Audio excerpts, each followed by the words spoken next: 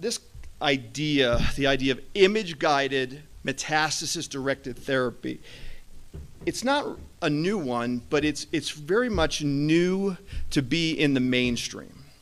So I'm going to go back a little bit. Dr. Carroll alluded to one of my best friends, Felix Fang. And Felix Fang and I were residents, and we were sitting and we were talking about how we do radiation therapy for prostate cancer in the post-prostatectomy setting. And you'd think it was like really defined, right? We're going to aim at something that everybody does the same way. And in truth, we really didn't. So later, I had the pleasure of sitting in ASCO with Jeff Michalski, who's professor at WashU. And at that point, we had fancy imaging, but it wasn't that fancy. It was C11 imaging, and it was just starting to take off. And we talked about, hey, would we ever consider doing image-guided metastasis-directed therapy? And the two of us looked at each other and says, as radiation oncologists, we get laughed out of the room. We get laughed out of a tumor board in front of urologists or medical oncologists. And I think the pendulum is definitely swung. It's an incredibly exciting time to be a radiation oncologist. So the idea of metastasis-directed therapy in prostate cancer. The management of metastatic disease has classically been thought of as systemically, with systemic agents. But local therapies, whether they be surgery or radiation therapy, have been used, and they've been used primarily for palliation of symptomatic lesions. Indeed, radiation oncology can be indicated for reducing pain caused by osseous metastasis. It can be delivered in either a single or a fractionated approach, or it could be used with systemic radiopharmaceuticals. Beyond palliation, radiation may also impact the course of metastatic disease. And the aggressive treatment of metastatic disease using a metastasis-directed approach could alter the natural history of metastatic disease and or be curative by limiting disease burden and preventing further spread. This dates back to a concept by Hellman and Wexelbaum, and when they talked about a clinical state of oligometastasis on a continuum where metastatic disease is present but potentially curable through consolidation of both the primary tumor and metastasis with local therapies. The oligometastatic state includes a variety of things. It can be the de novo hormone-naive metastatic patient who's presenting at initial diagnosis. It could be the oligorecurrent disease following definitive primary treatment with surgery and or radiation. And it can be an isolated area of treatment-resistant or oligoprogressive disease, which persists after an otherwise successful systemic treatment, in the case of castrate-resistant prostate cancer. So I was fortunate to write this paper a few years ago with some of the luminaries of stereotactic radiation. And at this point, it wasn't really mainstream, but we said that stereotactic radiation for prostate cancer was both rational and reasonable. The radiobiology of prostate cancer led itself to want to give radiation with bigger doses in a shorter period of time.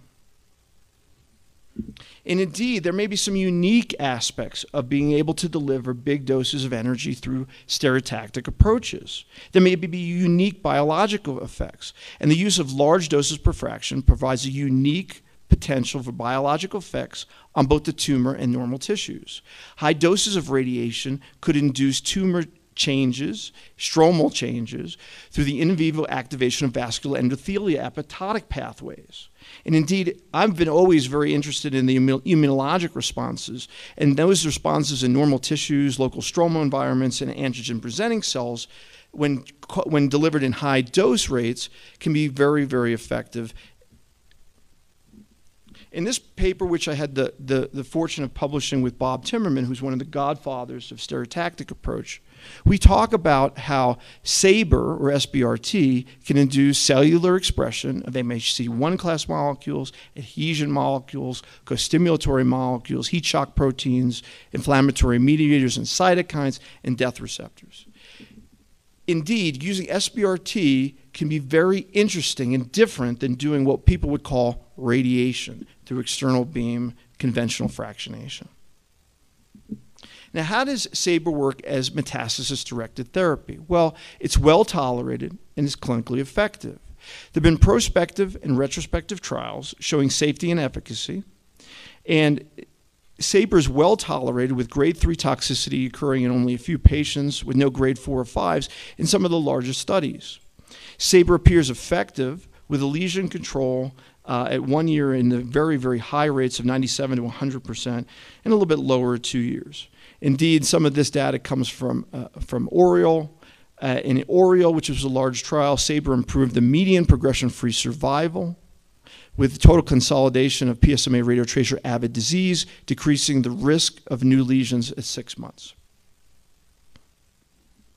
Indeed, Saber may facilitate the delay of ADT initiation with a favorable safety profile and durable lesion control. This led to a lot of interest in using this approach to forestall the initiation of stuff like androgen deprivation because it does have unpleasant side effects such as hot flashes, fatigue, and sexual dysfunction.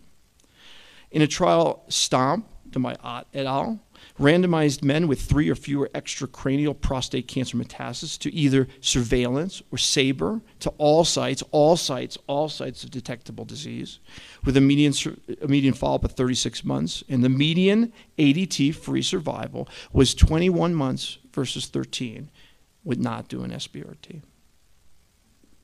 So how do you select patients for metastasis-directed therapy?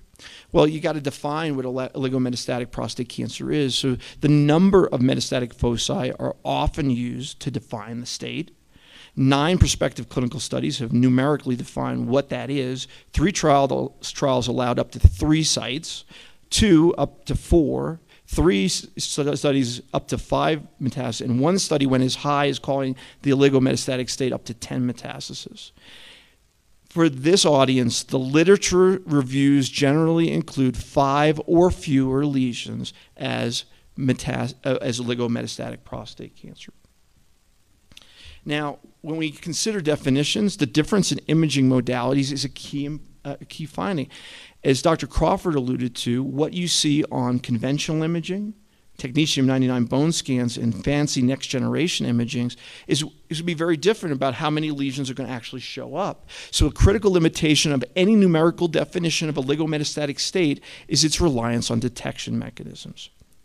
As I talked about, there's a variety of cool imaging, of which we're talking about here today, and all of these things functionally changes the definition of oligometastatic disease. Patients with 5 or fewer lesions detectable with next-generation imaging may represent a patient population with a lower disease burden than those we've classically talked about with conventional imaging. Here you see a breakdown of some of the radiologic techniques. We've been doing this as part of the other lectures, so I'm going to sort of jump ahead a little bit. I think we need to talk more, again, about the location of metastasis. The nodal or skeletal metastases are the most commonly studied, with visceral disease being most rare and affording a worse prognosis and relatively poor systemic responses. That includes liver, lung, which are the centerpieces for stereotactic approaches. Do these lesions represent individual deposits that may benefit from metastasis-directed therapy, or versus an unfavorable biology that should be best approached systemically? And let's talk, for those who know me, you know that I did surgery, and I'm a fellowship-trained surgical oncologist. So surgical resection is an alternative approach to radiation. And surgical resection may be the preferred local intervention based on the tumor's location, such as you got a spinal metastasis threatening with cord compression, or you have brain metastasis favoring rapid surgical intervention, or you have a central lung lesion where Saber could cause higher toxicity, the Timmerman no-fly zone. How about dose and fractionation? Well, Saber, for the definitive treatment of prostate cancer, has used regimens with biological effective disease doses which are quite high. 168 to 407 is evidenced by a BED of over 200, is associated potentially with better disease control.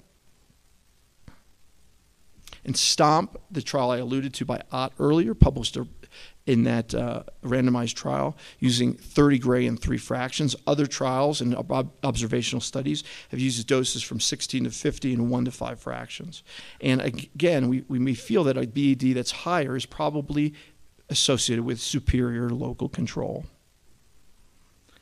We always got to function in the toxicity, the side effects, and the toxicity for Saber is generally mild. When we do radiation, we can give it boom, boom, boom, boom every day, or we could give it every other day. And every other day scheduling is often used. It's been shown to reduce the side effects compared to daily treatments when giving big doses. How do we do this? This gets a little bit more technically nuanced for the radiation oncologist, but we got to figure out where it is, what the gross tumor volume is, which is all that's seen on imaging. Then we figure out what we think that we might be missing, and we call that the clinical target volume. And we base such as spinal vertebral metastasis spread typically on consensus guidelines.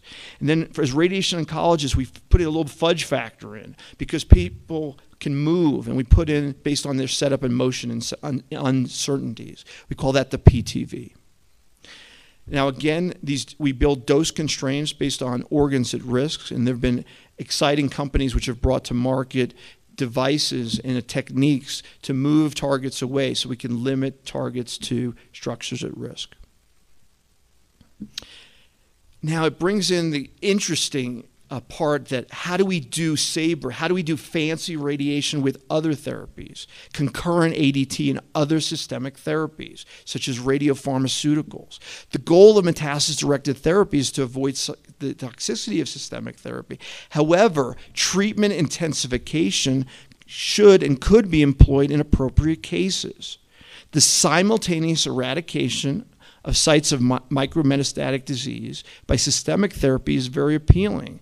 You could give concurrent ADT, second-generation anti-androgens, chemotherapies, or systemic radiopharmaceuticals. And there's a lot of new, exciting radiopharmaceuticals coming down the pike. Again, we don't have level 1 evidence for these pathways, but these are the kind of studies that will be done in the next years, and we'll know much more of the answers. In summary, metastasis-directed therapy via Saber is a well-tolerated approach in prostate cancer with proven palliative ability. Its strongest indication currently would be for pain relief for symptomatic lesions. It can provide durable disease control either alone or in combination with other therapies. There's now randomized data, randomized phase 2 STOMP trial, and an increasing body of retrospective series in phase 1-2 trials, suggesting that Saber may also be a valuable tool in the definitive management of oligometastatic prostate cancer. And as one who was a surgeon who became a radiation oncologist, it's an incredibly exciting time as future work needs to continue to explore and advance clinical opportunities.